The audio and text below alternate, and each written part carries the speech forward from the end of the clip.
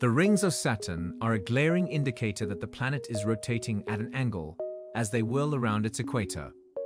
The belted giant spins in relation to the plane of its orbit around the Sun at a 26.7-degree angle.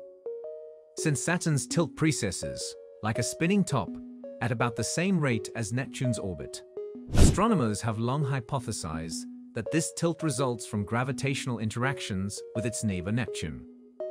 Saturn may have previously been in sync with Neptune, but according to a recent modeling research by scientists at MIT and other institutions, Saturn has since evaded Neptune's pull. What caused this realignment of the planets? The one carefully examined theory the team has is a missing moon. The team claims in a paper published in Science that Saturn, which now has 83 moons, originally had at least one more moon that they have named Chrysalis. The researchers hypothesized that Chrysalis, together with its siblings, orbited Saturn for many billion years, while exerting constant pressure on it to maintain the planet's tilt, or obliquity, in resonance with Neptune. Chrysalis, however, is thought to have been unstable some 160 million years ago and came too near to its planet in a grazing encounter, which tore the moon apart. The loss of the moon was sufficient to free Saturn from Neptune's pull and give it the current tilt. Furthermore, the team hypothesizes that although the majority of Chrysalis body parts may have collided with Saturn, some of them may have stayed suspended in space and later disintegrated into tiny frozen pieces to create the planet's distinctive rings. Therefore, the missing satellite might shed light on two enigmas that have persisted for a long time: Saturn's current tilt and the age of its rings, which were once thought to be roughly 100 million years old, much younger than the planet itself. A period of advancement. Scientists propose the theory that Saturn's tilted axis results from the planet being caught in a resonance or gravitational connection with Neptune in the early 2000s. However, Cassini, a NASA spacecraft that orbited Saturn from 2004 to 2017, made discoveries that gave the issue a fresh angle.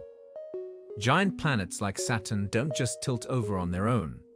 Instead, something must knock them over or gravitationally pull on them in order to cause them to divert off course. The equator of newly formed planets is expected to be level with the plane of their orbit around their sun when they line up like spinning tops, as predicted by scientists. However, none of the planets in our solar system are level.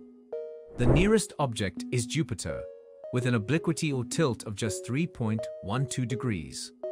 With a far more significant obliquity of 23.45 degrees, our home planet wobbles on its axis, bringing in an annual cycle of seasons. With an obliquity of 26.73 degrees, Saturn's tilt is even more severe, but still not as extreme as Uranus, which spins virtually sideways at a 97.86-degree angle to its orbital plane. These obliquities have a lot to teach us. We know, for instance, that Earth's tilt was probably caused by significant encounters with other rocky objects early in the planet's history, the greatest of which broke off and became our moon, based on geological data acquired during the Apollo missions.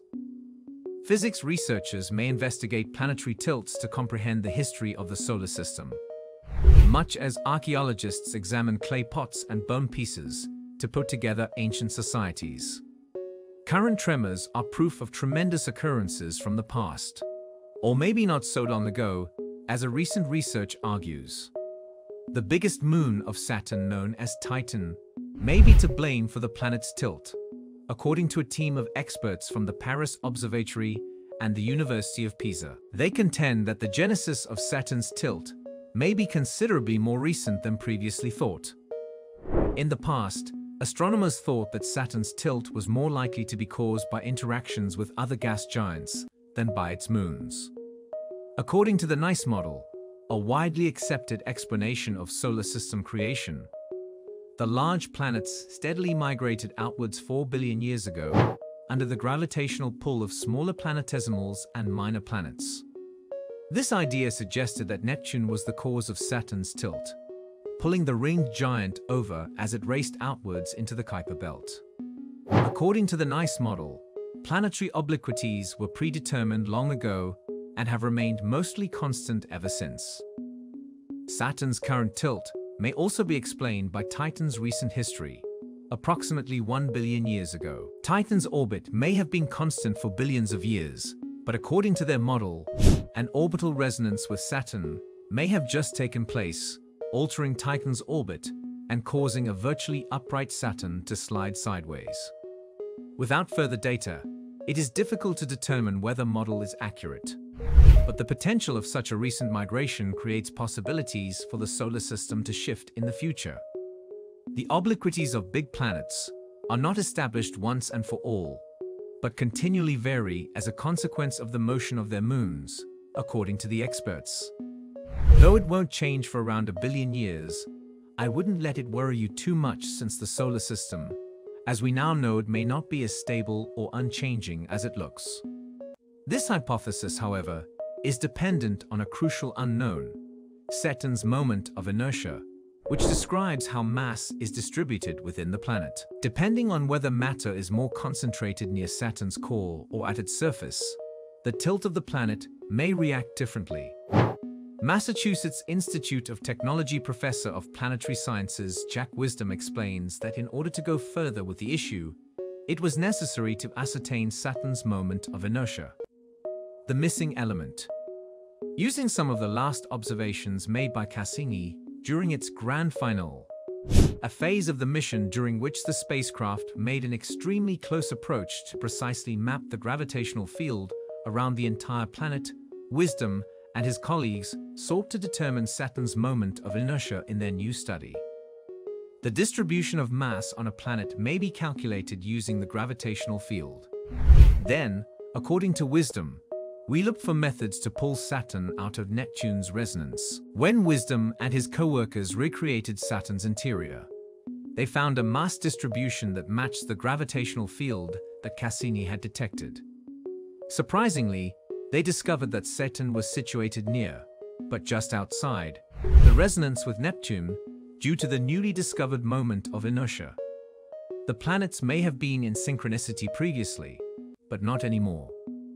How huge would such a moon need to be, and what dynamics would it need to experience in order to remove Saturn from Neptune's resonance? Simulations were performed by Wisdom and his colleagues to ascertain a moon's mass, orbital radius, and the orbital dynamics necessary to remove Saturn from the resonance. They come to the conclusion that Saturn's current tilt is a consequence of its resonance with Neptune, and that its escape from the resonance was made possible by the loss of the moon Chrysalis, which was roughly the size of Saturn's third largest moon Iapetus. Chrysalis entered a turbulent orbital zone between 200 and 100 million years ago, had many near encounters with Iapetus and Titan, and then came too close to Saturn in a grazing encounter, ripping the moon to pieces and left a tiny portion to circle the planet as a debris-strewn ring. They discovered that the disappearance of Chrysalis explains Saturn's precession, its current tilt, and the late development of its rings. It's a fairly fantastic narrative, but like any other outcome, it has to be verified by other people, says Wisdom. However, it seems that the missing moon was really a chrysalis waiting for instability. Thank you for watching. Do us a favor, like the video and subscribe to our channel. Until next time.